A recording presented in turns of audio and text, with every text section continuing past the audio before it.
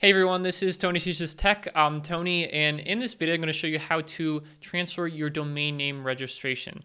Now, specifically, I'm going to be transferring my domain name from DreamHost to Google Domains.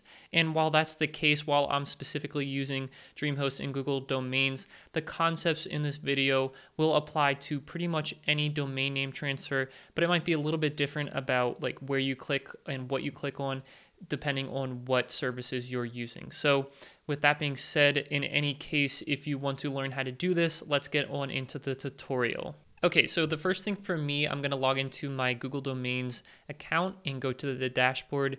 And in here, you'll see on the left-hand side, they have a transfer section. So click on that, and I'm going to enter the domain name that I'm going to transfer. For me, it's florida.com. Now, go ahead and click on enter or hit enter. And on the next page here, you'll see that Google Domains actually detected that my current registration for this domain name is with DreamHost.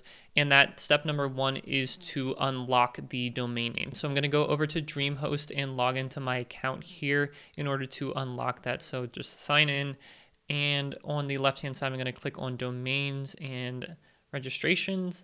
And when that shows up, we'll go down to our list of domain names, and you'll see here under the lock column, it does say yes. So we want to change that. We want to unlock it. And this is just saying that, are you sure you want to unlock it? Yes, I do. So hit OK, and we're going to wait for the page to refresh.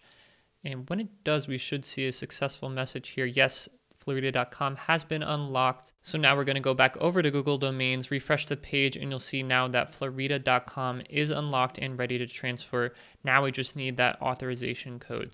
So back over in DreamHost, I'm going to click on registration transfers this time and scroll down until I see transfer away from DreamHost. And on the next page, you'll be able to reveal your authorization code, which here is my authorization code. I'm going to go ahead and copy that and paste it over on the Google Domains page and click on continue.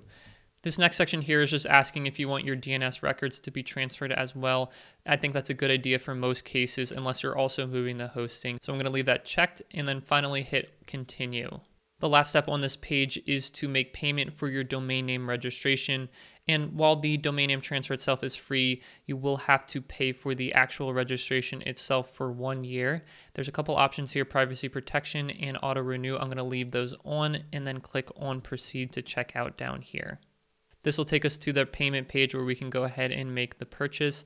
And finally to this page where we can check the status of the transfer, which basically at this point, Google Domains has asked DreamHost to release ownership of florida.com.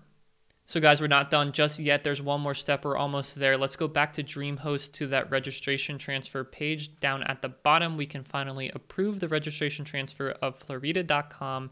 There's one last "Are you sure?" message. Go ahead and click on OK. And the resulting page says that the domain name has been approved for transfer away from DreamHost. Now at this point, go back to Google Domains, and in your list of domain names there, you'll see that in this case, florida.com is now part of the list. The registration transfer was successful. Now, if you click on that, you'll see that we have full ownership, and this domain name registration is good until July 11th, 2021. Guys, if you have any questions about domain name transfers or anything that you saw in the video today, let me know in the comments below. I've been through this process countless times, so I'll be more than happy to help you out. If you got some value out of this video, give it a thumbs up. If you want to see more in regards to domain name transfers or hosting websites or just in general starting your business online, definitely consider subscribing to this channel. And if you do, I'll see you in the next video.